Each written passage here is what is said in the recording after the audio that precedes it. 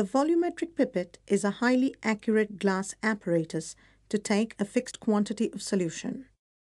A safety pipette filler is also used to draw liquid.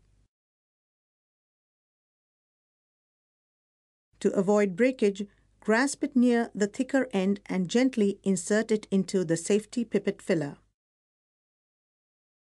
Firstly, squeeze the rubber bulb while pressing valve A. Insert the tip of the pipette deeply into the liquid. By pressing valve S, slowly draw the liquid a little above the marked line.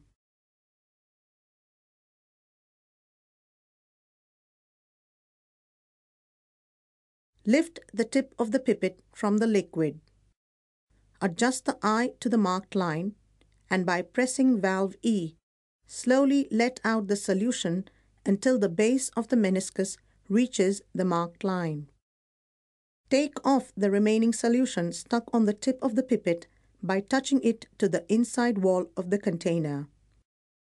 Holding the pipette vertically, transfer the solution into another container by pressing valve E. After most of the liquid has been drained, in order to expel the remaining liquid completely, hold the bulge of the pipette in your palm with all the valves closed.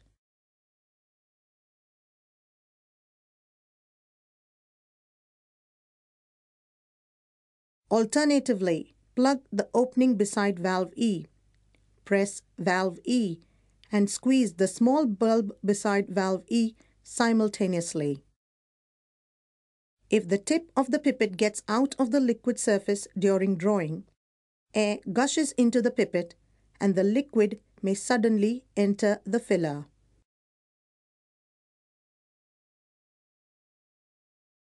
Don't adjust the meniscus to the marked line with the tip in the liquid because the meniscus may go off when the tip is pulled out from the liquid.